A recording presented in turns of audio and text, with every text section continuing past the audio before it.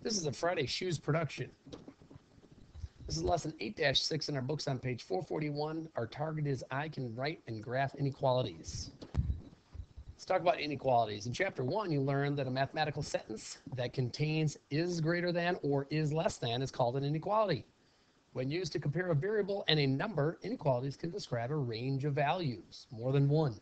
In this case, we see here, when you have that symbol right there, that is called the is less than sign. So when it's sitting by itself like this, we call that is less than. This one right here is called the is greater than sign. So again, when it's just sitting out there like this, we call it is greater than. Let's look at these inequalities right here. It says write an inequality for each sentence. So we're going to be coming up with a variable and a number in each one of these. It says luggage. A suitcase must weigh less than 40 pounds. Well, we're talking about weight here, so let's use the word or the letter W to represent the suitcase's weight. And if you see the inequality right here says the weight is less than 40 pounds. So the weight must be less than 40 pounds. Right there is the inequality for that one.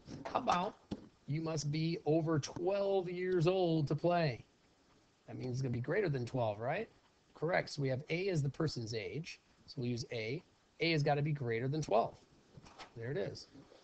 You have greater than 12 as your age. All right, how about you pause the video, try these two, come on back, see how you do. All right, A says you must be older than 17 to see the movie. So age, let's use A. And then you have to be older, which means greater than. So we have A is greater than 17. All right, how about B? Members of a swim team must be under 15 years of age. They have to be less than 15. Well, here we go, age again. And let's say that the age has to be less than 15. So there's the inequality. All right, the symbols is less than or equal to or greater than or equal to combine is less than and is greater than with a part of the equal sign. So again, this one right here is called is less than or equal to, and this one right here is called is greater than or equal to when you see them just standing by themselves. All right, let's take a look at the examples. It says, write an inequality for each sentence. Roller coaster, you must be at least, oh, they forgot the space there, be at least 48 inches tall to ride the roller coaster. Well, let's take a look. Let H be the person's height. And then we would say that the height has to be greater than or equal to 48 inches. So you can be 48 inches or taller to ride this roller coaster. How about number 4? You must be 12 years of age or younger to order from the children's menu. It means you got to be less, right? Or 12. So the age, A, we'll call that, has to be less than or equal to 12. You can be 12 and still eat, but you got to be 12 or less. That's what it would look like as an inequality.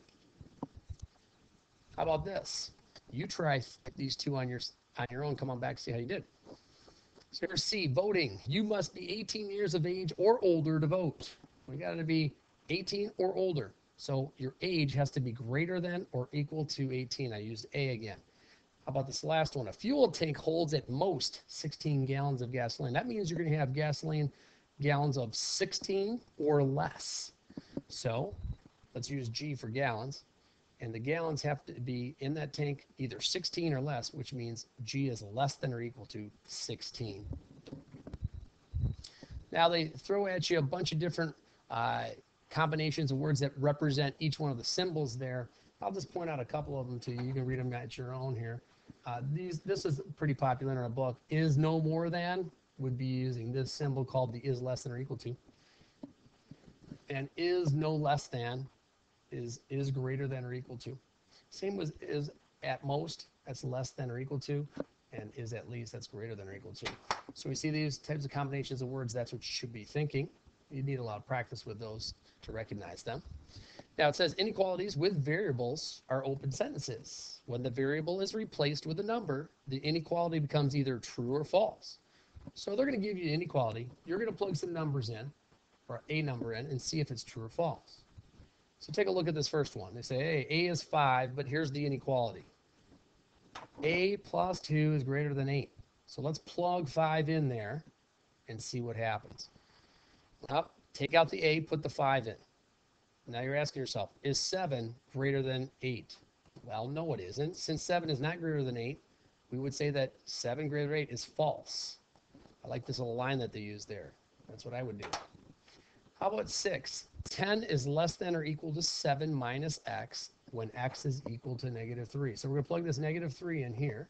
That's the first step. And then we're going to ask ourselves, is that true? True or false? So you can see they put the negative 3 in right there. 7 minus negative 3, that's actually 7 plus 3. And that's why you got 10 here. So is 10 less than or equal to 10? It's a good one. Let's find out. Well, ask yourself, is 10 less than 10? No. Is 10 equal to 10? Yes. If one of them is yes, then it's true. So even though while 10 is less than 10 is not, or is false, 10 equals 10 is true. So 10 is less than or equal to 10 is true because of the or statement, the word or. So one of them is true, then we would say that that statement is true. All right, for the given value, state whether each inequality is true or false. You try these these three on your own, see how you do. First one, you have n is equal to 18, plug it into the inequality given, and see if it works out. So we rewrite the inequality, plug the 18 in. 18 minus 6 is 12, I believe, so we have 12 is less than 15. The question mark means, is that true or false? So is 12 less than 15? It sure is. We call that true. How about f here? You got 8. You're going to plug that in for the p. Do the math. See if it's true. Is negative 3p greater than or equal to 24 going to be true or false when you plug the 8 in there? I don't know. Well, what's negative 3 times 8? That's negative 24. So is negative 24 greater than or equal to 24? No. That's false. And I would even draw a line through it and say that's not right. How about this one? Negative 2 is greater than 5y minus 7 when y is equal to 1. So we take our 1, we plug it into the y. And when you take 5 times 1, that's 5. And then 5 minus 7 is negative 2. So we have this statement here. It says, is negative 2 greater than negative 2? Well, look at that now. Is negative 2 greater than negative 2? No. Negative 2 is equal to negative 2. So we would say false. That is not true. Moving on here, it says inequalities can be graphed on a number line. So this is the second part to this, is learning how to graph these. Since it is impossible to show all the values that make an inequality true, an open or closed circle is used to indicate where their values begin, and an arrow to the left or right is used to show that they continue in the indicated direction. Let me show you a couple examples here. Then we'll have you do a couple. It says graph each inequality on a number line. Well, we're talking about, and this is how I like to read these, the numbers less than 3. All numbers that are less than 3. What does that look like? Well, here's what you want to do. It says place an open circle. Open circle looks like this. So place an open circle at 3 on a number line, and then draw a line and an arrow to the left, because those are all the numbers that are less than 3. So here's what they've done. They've actually taken that, circled 3, and drawn an arrow to the left, meaning every single number to the left of 3 will make this true. You take any number on this line, any number that you can find on that line, and it will actually make that inequality true. Now it says the open circle means that the number 3 is not included in the graph. Think about that. If you were to take 3 and plug it into this right here, is that true? No, that's not true. So we would say that that's not true. So therefore, that's why there's an open circle. It does not include 3. How about this one right here? Almost very similar to the number 7, number 8. How about n is greater than or equal to 3? Well, place a closed circle. What does a closed circle look like? Well, it's an open circle that's been filled in. So it's a closed circle. Close it in, or close it out. It says place a closed circle at 3, then draw a line and an arrow to the right. Right? Same thing. I'm talking about all numbers, and again, this is how I would read it, all numbers that are greater than or equal to 3. Well, on a number line, those are all to the right of 3, and because they have the equal sign, this little line right here is the equal sign here. So 3 is included. That's Why we have a closed circle. The closed circle means the number 3 is included in the graph. So 3 is equal to 3. It's not greater than 3, but it is equal to 3.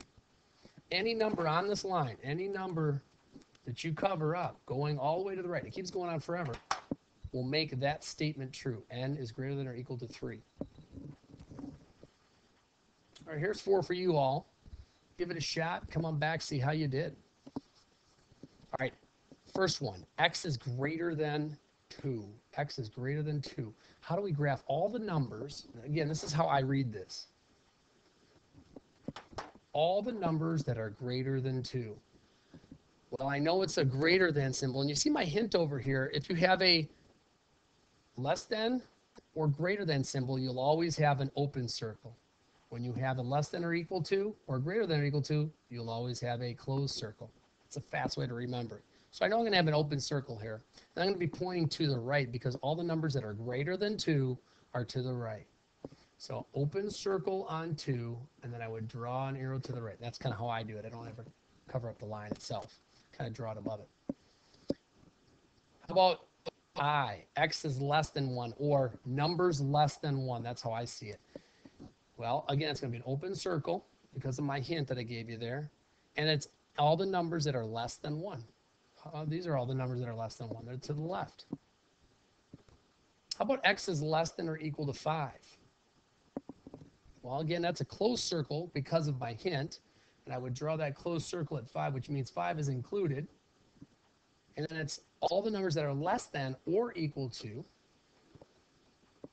There you go, to the left.